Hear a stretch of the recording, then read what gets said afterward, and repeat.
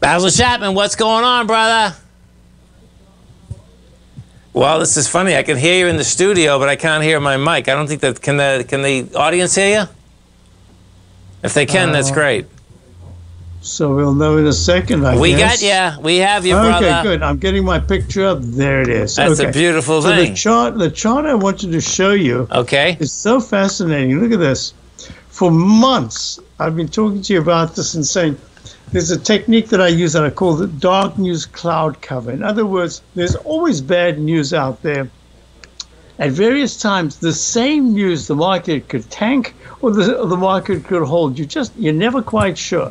So I've had this since 11th of November. I drew this in and said there's going to be some kind of resistance in this area. And then I drew it as this horizontal line. I don't know if you can see it right now. So this horizontal line is representing all the resistance ever since that November high. And most importantly, what we've got is a breakout today. As I'm talking to you right now, we've got a break to the upside, as you can see right there. Okay. So that's the first time that we've been able to do that.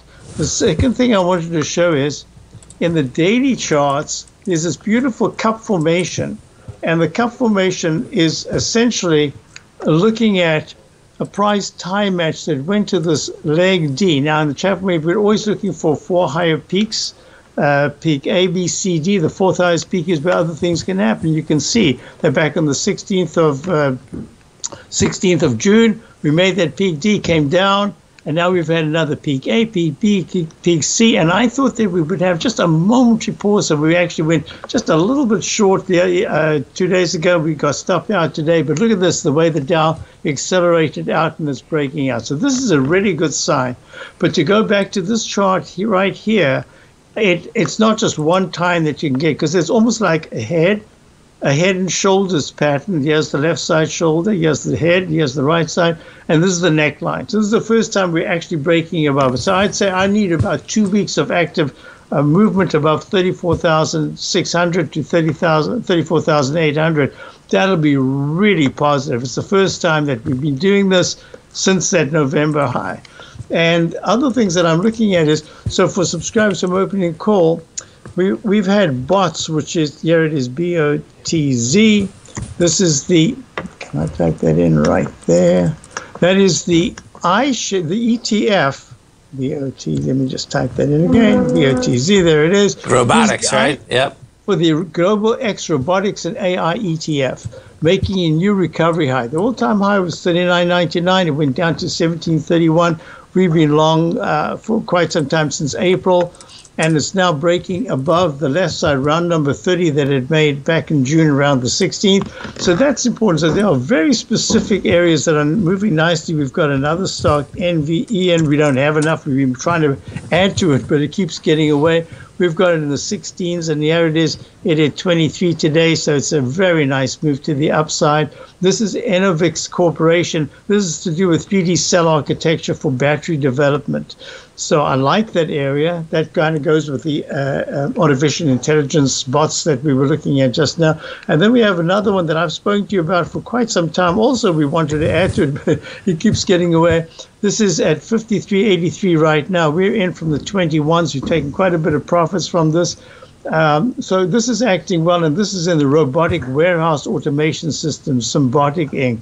So it's very interesting that it's being very specific. But today, for the first time, we're actually, you spoke about Bank of America. This is the first time that the financials have had a very strong follow-up movement from this 200-period moving average that has been resistance for so long. So I think that we're looking at the sector rotation as being really important. We also actually added gold the other day. And one of the things about it is that, yes, the dollar's pulled back sharply and gold's moved nicely. Actually, gold should be a lot sharper to the upside with the dollar down so precipitously.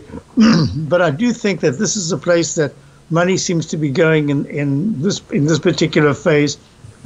So I think that gold is acting pretty well right now. It isn't quite as good as I would like it, but it's doing quite nicely. So this is, as I said, is a very, in my show tomorrow, I'm going to show some of the patterns that we're looking at, these cup formations.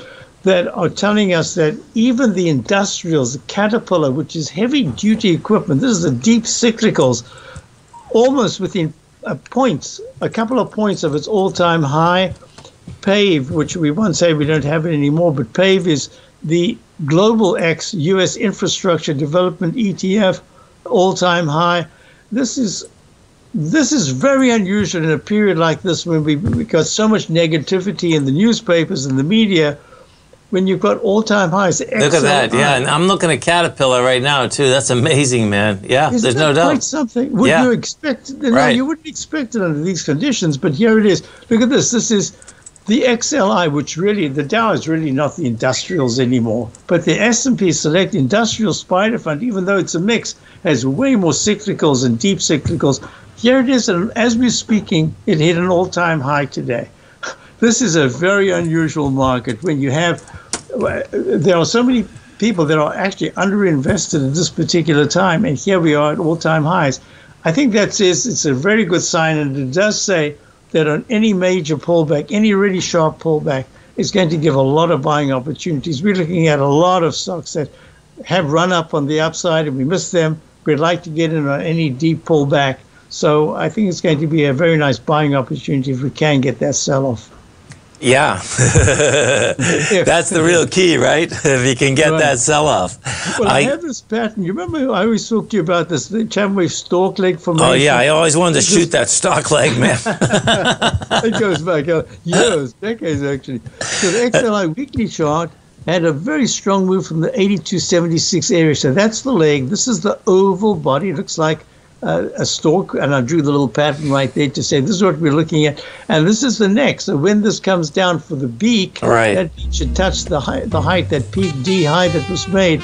So even there, we've got very clear parameters, I think, for unfolding pattern. I like what I'm seeing. Nice. And folks, it's very easy to get Basil's newsletter. Come over to our website at TFNN. You're going to newsletters. You're going to see it right on the right-hand side, the opening call. Hit that newsletter. You can get it free. Money day, 30-day money-back guarantee. So check it out, folks. There's a lot of great information. Basil, have a great one. Have a safe one. We look forward to the show tomorrow. Thank you very much.